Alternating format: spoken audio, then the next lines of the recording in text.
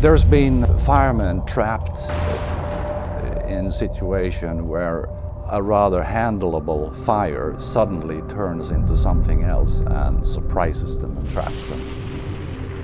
A flashover can change the whole scenery, cut off retreats and so forth in a fraction of a second. Flashover, rollover, backdraft, fire gas explosion. You have probably heard all of these terms before, but perhaps you don't know exactly what they all mean. This film will answer all of these questions for you in time. But first, let's make one thing clear. The terms are confusing, and for all practical purposes, they probably always will be. Here's the secret though. It doesn't really matter what you call the beast. If you're a firefighter and you were caught in something like this, at the wrong time, at the wrong place, and without the proper training and equipment, there's a possibility you may not survive. We've been fighting fires for so long, and yet we didn't really understand fire. And so these guys have gone back to the basics, and there was a big gap there, and they filled that gap. And once you fill that gap in the basics, that allows you the opportunity to improve every aspect of your operations right up to the strategic level. In the small European country of Sweden, back in the early 70s, two young firefighters named Christer Gieselsson and Mats Rosander discovered the basic physics of the combustibility of fire gases using lab tests and field tests in burning buildings. I first met Christer Gieselsson as a student at the National Swedish Fire Academy, and he started laying out these theories about flashovers, when they occur and how you can predict them. I've been a fireman then both in Malmö and in Los Angeles County and Jacksonville, Florida. I could grasp what he was saying, and I could see that, yeah, he's right, this crazy guy, he's right. He's got something there. And I could relate it to things that had happened to me while fighting fires. Vi hade inte den kunskapen, Christers favorituttryck, kalla feta övertändningar, energirika pyrolyserade gaser. Vad är det som behövs för att få dem att tända? Man pratar inte i de termerna. I den här lådan har vi ordnat en fördröjd tändkälla och vi har ordnat en för fet brandgasblandning, och nu ska jag strax öppna här och då förstår alla vad som kommer att hända, att det kommer att bli lagom blandning och så kommer det att smälla till. Va? Är ni med?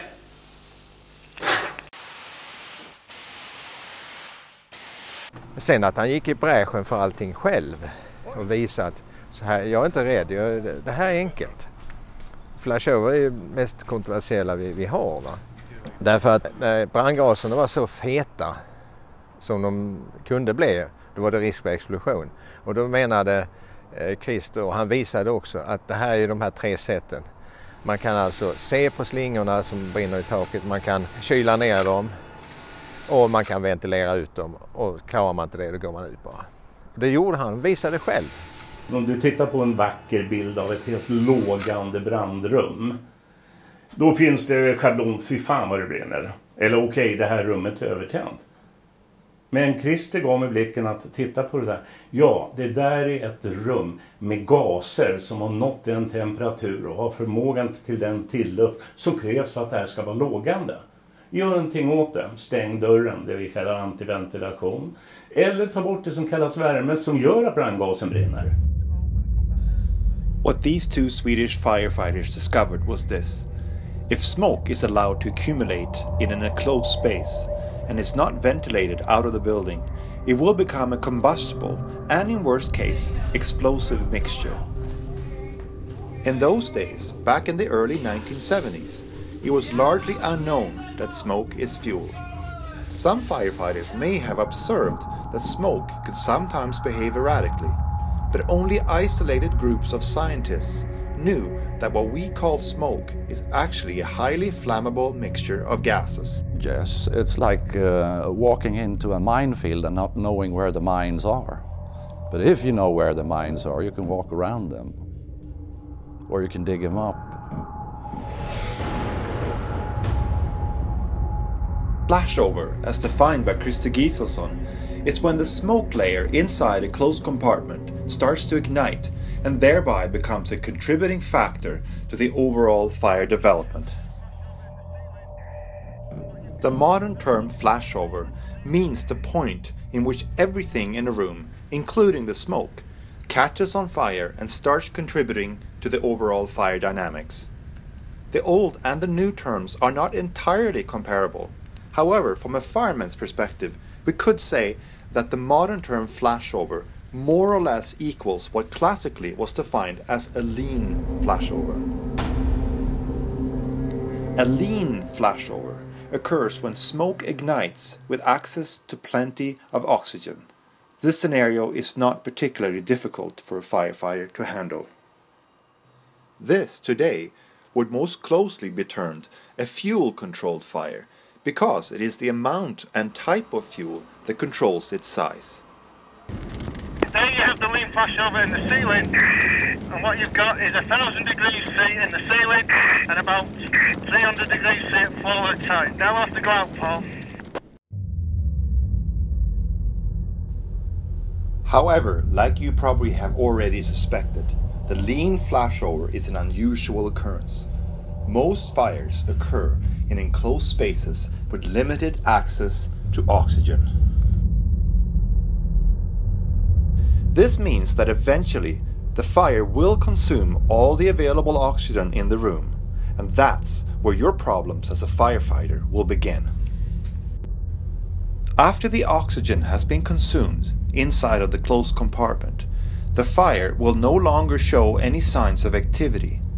But just because there are no open flames, that doesn't mean that the fire has been put out.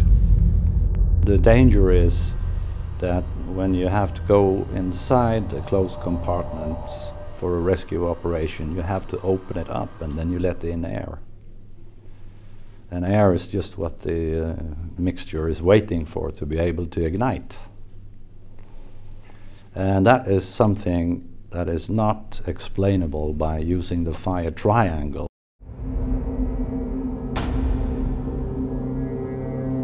One of the most important and treacherous scenarios that Giselson and Rosander focused on in their research and field tests is what they called the rich flashover. A rich flashover occurs when there isn't enough oxygen for all the combustible energy of the smoke to be used up. Instead, unburned fire gases accumulate, causing a smoldering effect. Rich flashovers usually occur in enclosed spaces, and what happens after a while is that the fire basically puts itself out due to using up all the available oxygen in the room. This is what we today would call a ventilation-controlled fire, because it is not the amount of fuel, but how much oxygen is able to reach the fire that controls its size. However, when you open the door to that space, or crack a window, the rush of air can suddenly make the fire reignite.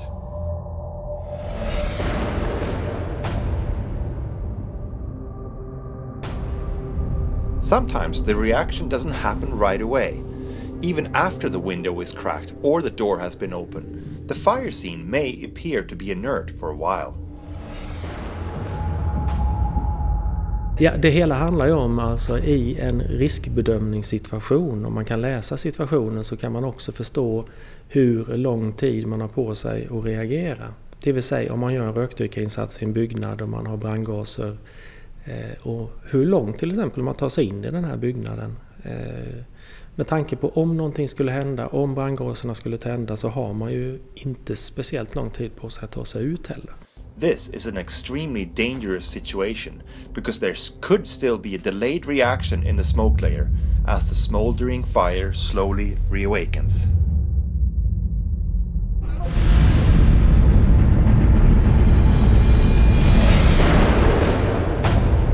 Delayed rich flashovers can trap firefighters during a BA attack with a delayed reaction, allowing them to reach deep inside a building thinking that they're safe.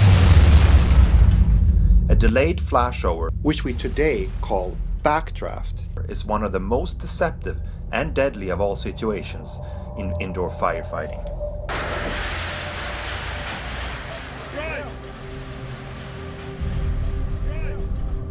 När det blir varmt så blir det ju en volymökning och det resulterar i att man i vissa fall får mer eller mindre ett eldklot som kastas ut genom öppningen.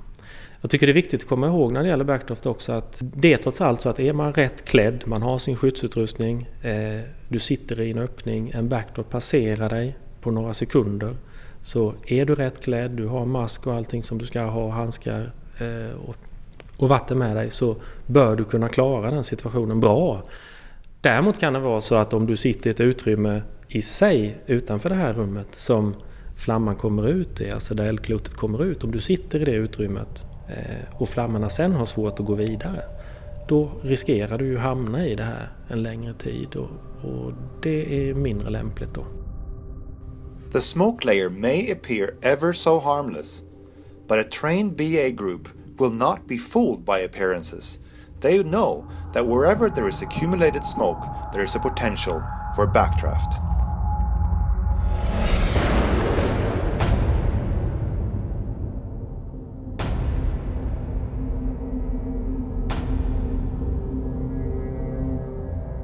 The modern term backdraft simply means exactly what it implies.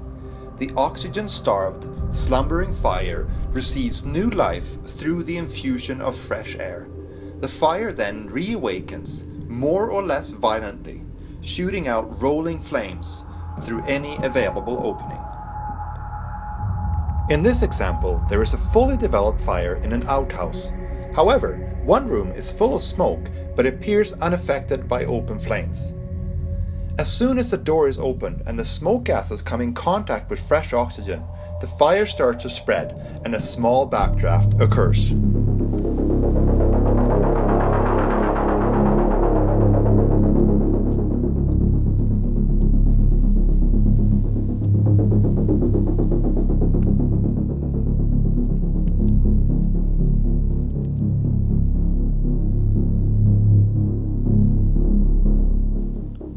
A fire gas explosion can happen when a fire has been affecting one part of a building and smoke leaks out into an adjacent space.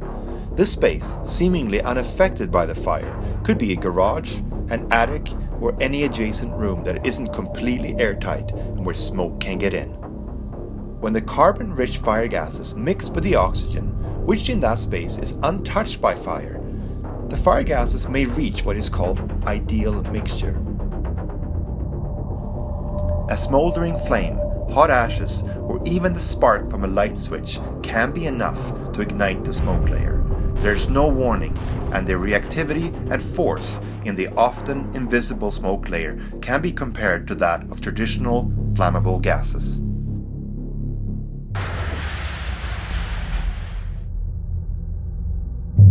If we said to our guys, like, go into that corridor and it's full of petrol vapour, would they actually open the door before they did something to the petrol vapour? My guess is that you do something about the petrol vapour because you smell it and instinctively you think it's flammable, it's dangerous. But cold, grey, light smoke looks safe.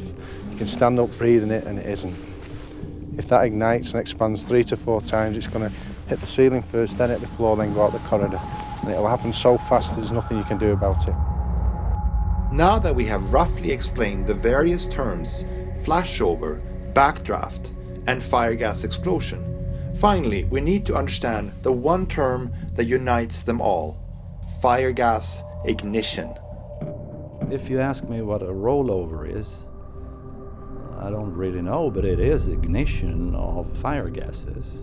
And what is a fire gas explosion? That is ignition of fire gases with a very good and ideal mixture. So it can be rather violent and with a high pressure. I think it's pretty amazing that nowadays firefighters still die in indoor firefighting, and at least in some of the occasions it's pretty obvious it's due to a lack of the understanding of fire behavior.